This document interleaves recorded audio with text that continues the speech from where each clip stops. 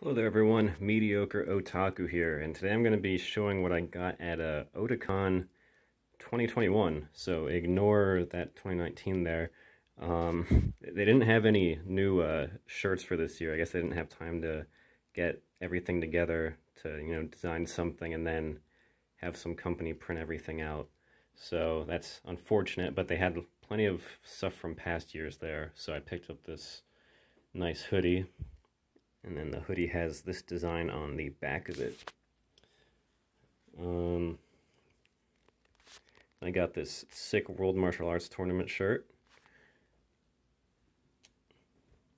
A Phantom Blood JoJo's Bizarre Adventure shirt. And for some reason they had a Rutgers t-shirt there. I don't really understand what the deal with that is. So other than apparel, I did pick up a few other things. This being one of them, which, let's see if I can,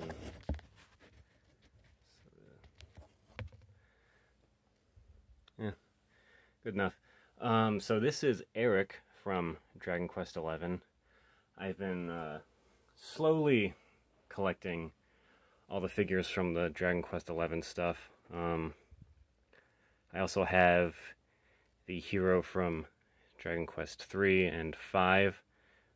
But lately they've been kind of skimping on the accessories that the figures come with, so I don't know if I'll keep on picking them up. But all the Dragon Quest XI ones are really awesome, so if you're a fan, I would definitely recommend checking them out. They're a little pricey, but I think they're worth it at least. And then I also picked up the Dragon Quest IV soundtrack, which has 2 discs.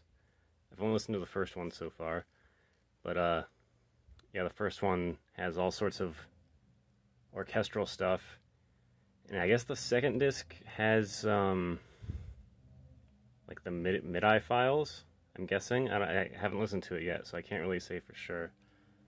But yeah, opening it up, got the disc there, and then this actually has, let me open this up. This actually has, like, the actual musical score, which is really cool to me, because I grew up playing the upright bass from, like, 3rd grade all the way through college, which I don't think that's come up before, so there you go.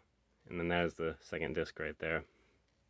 I also picked up the Golgo 13 Blu-ray, which I have started watching, and I'm enjoying it quite a lot so far.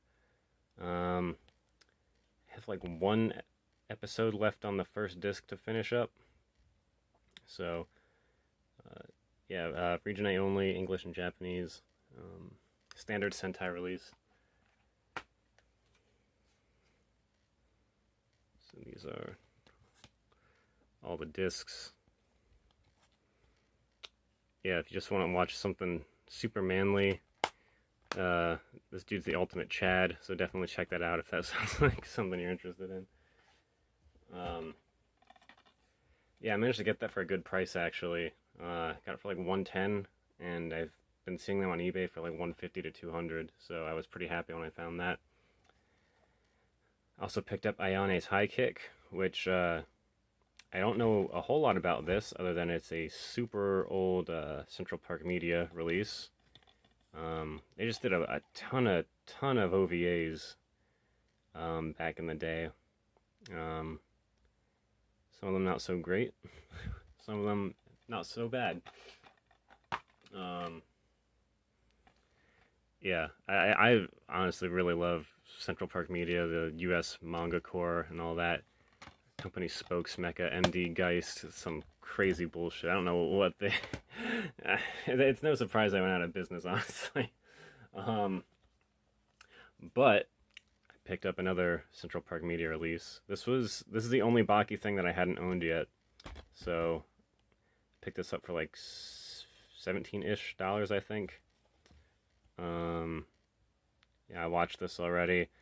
I would not recommend this as your starting point into the franchise, because it just kind of picks up in the middle of an arc, and then it doesn't end the arc either, so...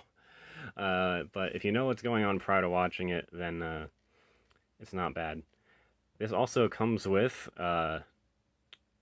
some old-ass Netflix flyer, which I thought was super cool. I didn't even know Netflix was around since 1998. That's crazy to me.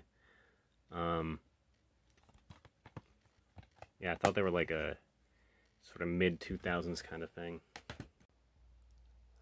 So I'm recording this in a post-production because my camera's autofocus makes a ton of noise, and moving these cards around makes it focus a lot and thus make a lot of noise. But anyway, this is Nobleman Across Out from the Hobby League promotion thingy. You got these Hobby League promos from winning tournaments, I believe, way back in the day in Yu-Gi-Oh! And what's special about these is that the whole card is foil rather than just the image on the card being foiled out. And then my friend actually got this Tanjiro card signed for me. I'm not sure where to exactly acquire this Tanjiro card, but yeah, I was in line with him for like 3 hours on Saturday trying to get Zach Aguilar's autograph, which I hope I'm saying right. And we were there right when they were allowing people to get in line, and basically what happened was everyone was waiting around until they could start forming a line, and then as soon as everyone's clocks on their phones hit that time, they started rushing towards the autograph table. So the staff had to stop everyone because they were all acting stupid. And then they just sort of had everyone standing around for a while until they could organize things a little bit better. And I was towards, so there were two lines. There was the line to get the autographs and the line to get into the line to get the autographs. I was in the secondary line, but I was towards the front, so I thought for sure I'm getting this dude's autograph. But that line was not moving at all. Well, I shouldn't say that. It was really barely moving at all. So I was getting kind of worried. But I was the next guy in line, right? So I was the first guy in the line to get into the line, and that's when they capped off the actual line to get the autographs, and I just burst out laughing. The staff probably thought that I was having some sort of mental breakdown, but I wouldn't blame them for thinking that. But it was actually pretty funny to me. But anyway, then my friend the next day, Zach Aguilar was doing another autograph thing, and he managed to actually get in line for that, and he got this for me. So if you see this, thank you very much, even though I already told you thank you. But that's going to do it for this video, guys. Thank you all for watching, and I'll see you all next time.